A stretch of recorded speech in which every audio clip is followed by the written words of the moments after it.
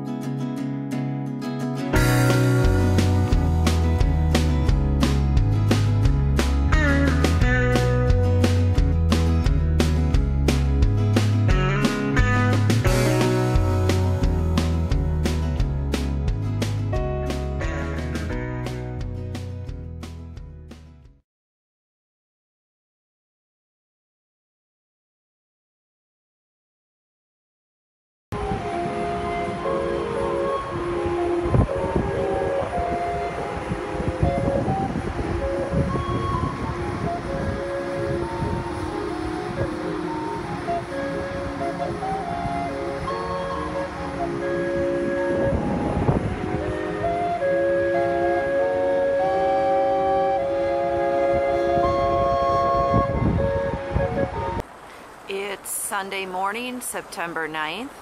We just left Peoria City Dock last night. Really nice location, really nice dock, close to downtown, super Walmart across the river, museums. It's just a lot to do right there in town and a lot of amenities. We are now coming to the Peoria Lock and Dam.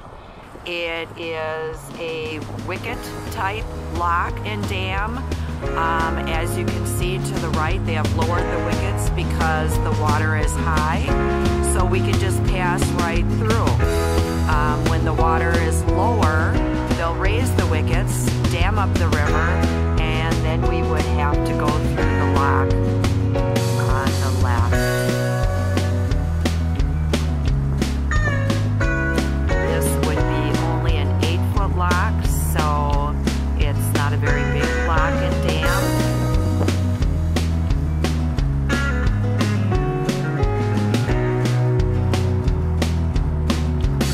And we are passing right over the wickets.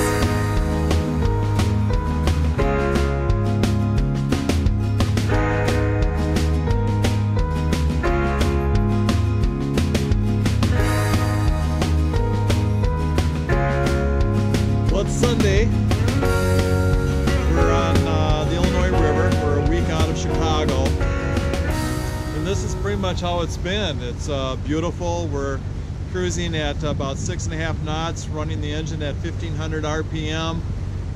We have about 1.5 to 2 knot current going with us.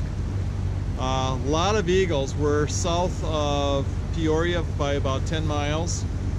We're trying to get to Havana. There's a public dock there that we're going to land on.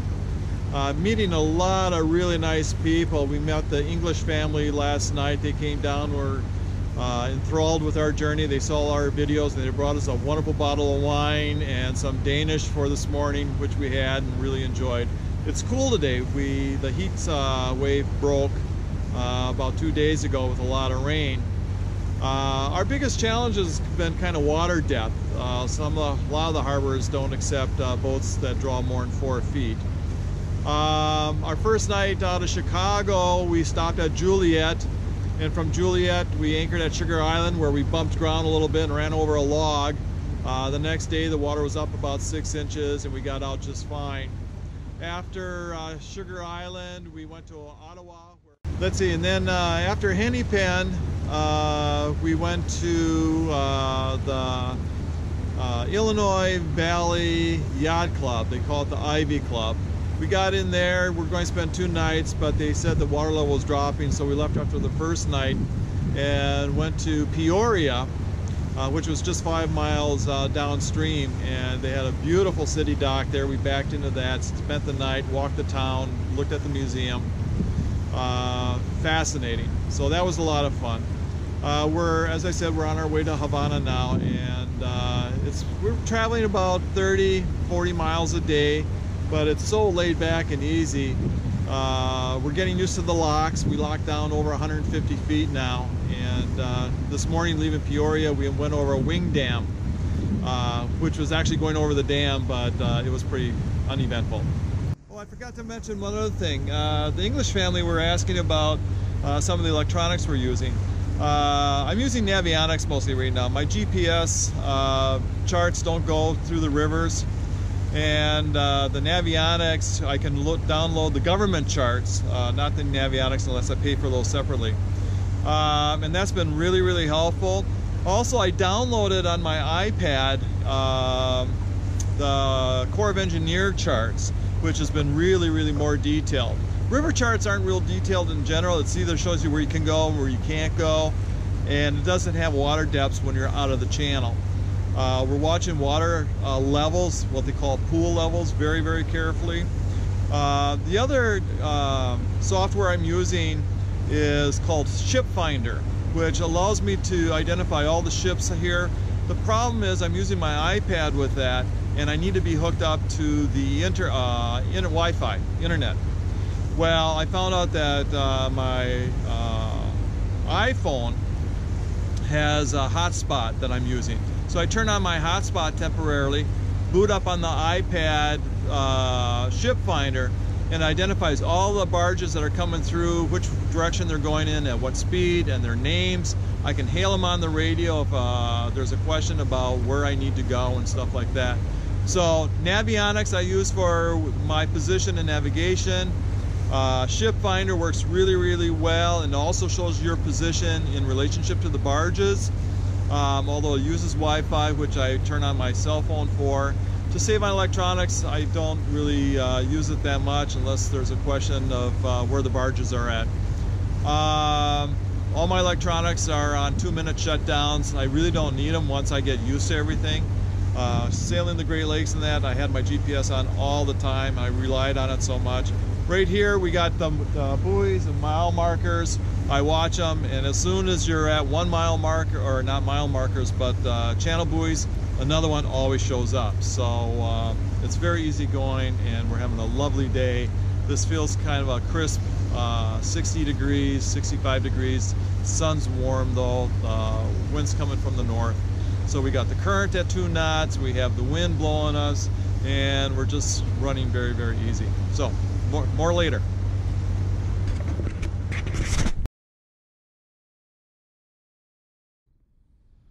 Good morning. Today is September 11th. We're still in Havana. We spent an extra day here, went to the library to make some videos and stuff. We didn't get them uploaded because the Wi-Fi was too slow.